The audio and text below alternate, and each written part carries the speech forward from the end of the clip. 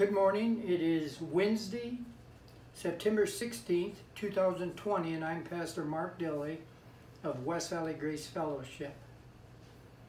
I pray that the message today will be used to strengthen you in your faith and encourage you with your walk with our Lord and Savior, the Lord Jesus Christ.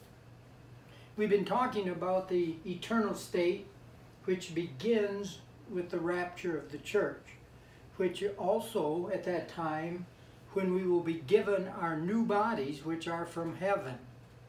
And it is the very purpose for which God created us in the church, the body of Christ, was to this end, to be given this new body and to be with Him forever. So as members of the church, the body of Christ, we hold a very exalted position in the spiritual realm. The spiritual and physical state for all who have believed the gospel of salvation for today will be a glorious existence in a perfect environment of love, joy, and peace. Our personal spiritual state at one time was to be dead in trespasses and sins and objects of wrath.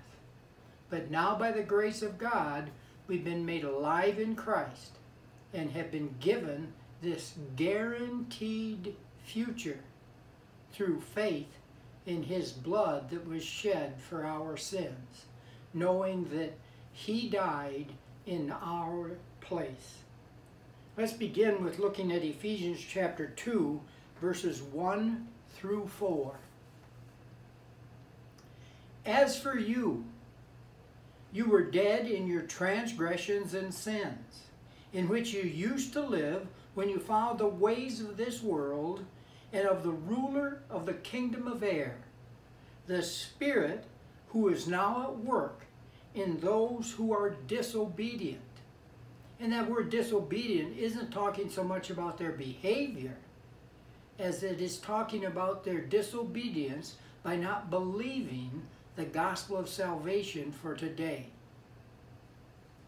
And then it goes on to say in verse 3, Ephesians 2 and verse 3, all of us, saved or unsaved, all of us lived among them at one time, gratifying the cravings of our sinful nature and following its desires and thoughts.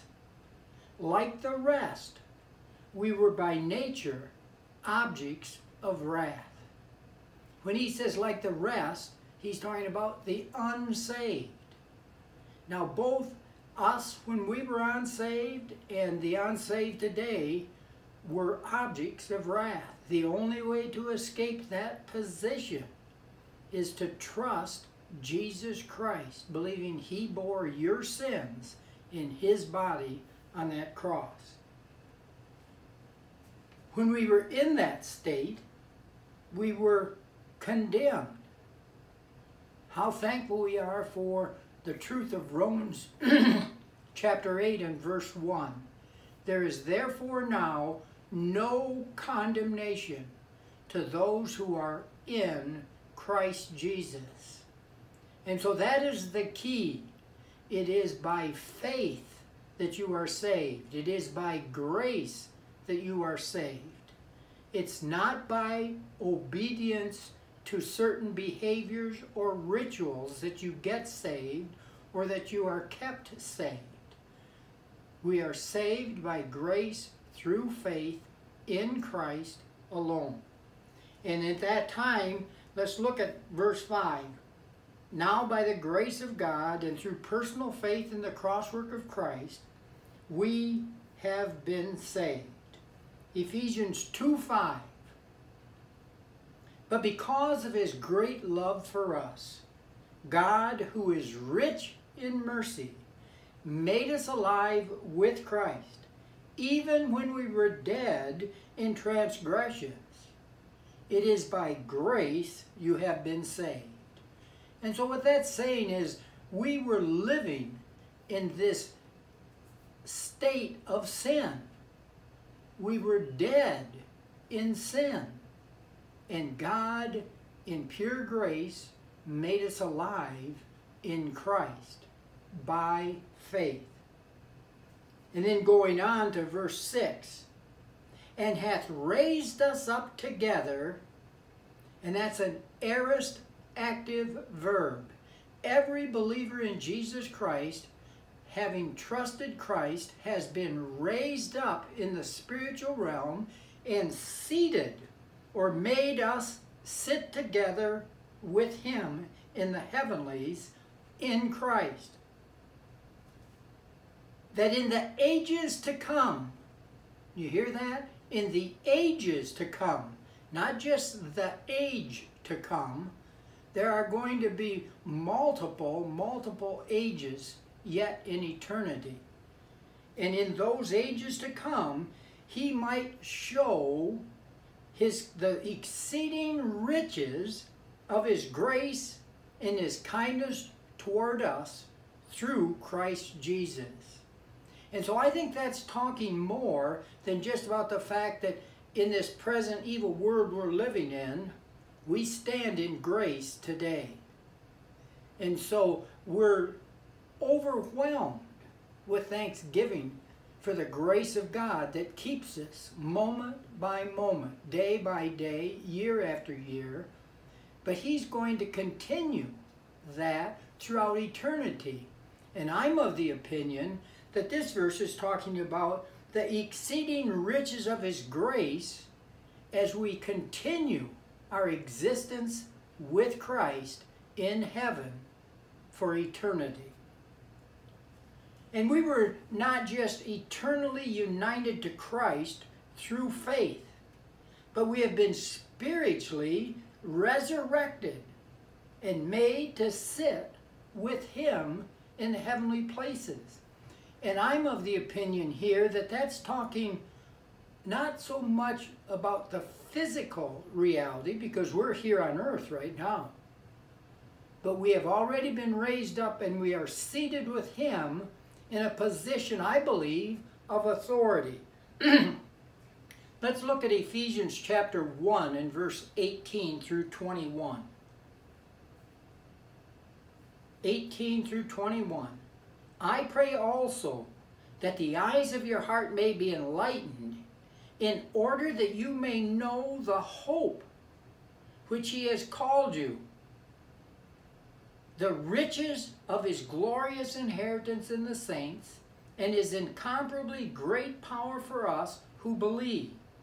First of all, the hope to which he has called us is this hope we're talking about, to be with him eternally in heaven, and to have this relationship, which I believe is, as far as the revelation of Scripture, other than the Godhead, we are the next tier of authority as members of the church, the body of Christ. And as God has delegated authority and reign here on earth in the eternal state to his Son and to Israel, well, in the heavenlies, it will be his Son and the church, the body of Christ. And so this passage may give us some insight into what I'm talking about in the authority. The same word, the same phrase is used in Romans 9:17 when the Lord say, or the scriptures say about Pharaoh, I raised you up for this very purpose. God had put Pharaoh in the leadership position, the most powerful person here on earth. That's where he was seated in his government role. And now we, as members of the church, the body of Christ, are seated with Christ in the heavenly role. And so it says, I raised you up for this very purpose, that I might display my power in you, and that my name might be proclaimed in all the earth. That was God's purpose for Pharaoh. But God has a purpose, I believe, for the resurrected, exalted church, the glorified church in heaven, a position of authority. And so let's look at 1 Corinthians chapter 6. verses 2 and 3.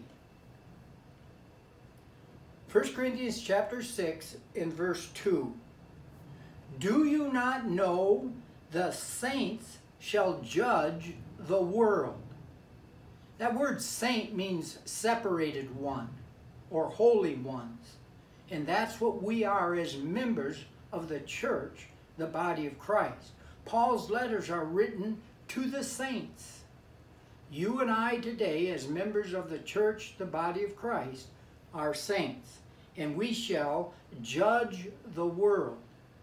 And then he goes on to say, if we're going to judge the world, if the world shall be judged by you, are ye unworthy to judge the smallest matters? Paul was talking to the Corinthian church and going to court over worldly concerns with believers against believers. And he said that shouldn't be the case. The church, the body of Christ, should have the insight, the spiritual power to judge these matters. And so he goes on to say in verse 3, know ye not that we shall judge angels? Now there I believe it means that we shall rule over the spiritual realm as members of the church, the body of Christ. And we will judge over the angels. I don't believe it's talking about us judging the fallen angels. God has already judged them. They just haven't been sentenced. And so, if we are going to judge the world, if we're going to judge angels, Paul concludes with, how much more things that pertain to this life. And so, in the church, there should be no division, there should be no lawsuits or anything like that. The true church, the body of Christ, should be able to settle their problems. It does declare that the members of the church, the body of Christ, will be given also very significant spiritual blessings, being heirs of God and joint heirs with Christ. Romans 8:16. The Spirit itself beareth witness with our spirit that we are the children of God. And since we are children, then heirs, heirs of God and joint heirs with Christ, if so be that we suffer with him, that we may be glorified together. And so again, every member of the church, the body of Christ, will be glorified. They already are glorified in God's position. God has called us, he sanctified us, he justified us, he glorified us in Christ. It's already done. And so, having been sealed unto the day of redemption, we can rest in Christ and rejoice in the future that is laid up for us in heaven. This is part of what I think Paul had complete assurance in when he had said that he had found the secret, that he was now able to be content in every circumstance, because he wasn't focused on his earthly needs and existence. He had set his affections on things above, and that's where his focus was. And I believe that's the key for every member of the church, the body of Christ, is to set your affections on things above and not on the things of this earth. And that's where that peace and joy and love and grace will all start to flourish in your life. This is all in accordance with God's purpose and will to the praise of his glorious grace. That's what the gospel of the grace of God is all about. The church, the body of Christ, and its eternal glorious future with the Lord Jesus Christ in heaven. And so verse 7 of Ephesians chapter 2, verse 7, that in the ages to come he might show the exceeding riches of his grace and his kindness toward us through Jesus Christ. It is my faith that the church, the body of Christ, will be an eternal manifestation and continual recipient of the grace and the riches of the grace of God throughout eternity. And now these things, they're all directly from just one passage in Paul's writings, but these things really take on their full meaning when you rightly divide the word of truth. Let's pray. Our dear Heavenly Father, thank you for this glorious revelation concerning the church, the body of Christ, and its future eternal state in heaven with you. And we give you all the praise and the thanks forever and ever. For it's in Christ's name we pray. Amen.